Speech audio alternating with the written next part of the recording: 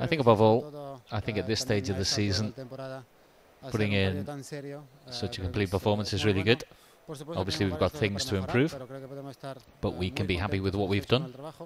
We just need to continue. And I think at the end of the day, we deserve the win. Knowing that Athletic would put us under pressure, it was important to have the ball, move it around, try to wear them out. And I think we've done that.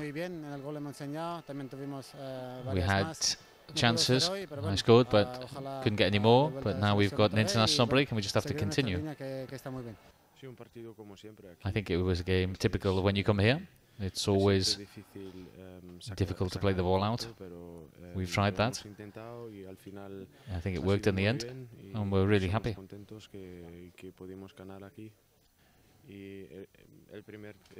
The first game back after an injury is always difficult. It's difficult to get that rhythm in the game. But I think in the next few games, I think I'll be a bit more confident in what I'm doing.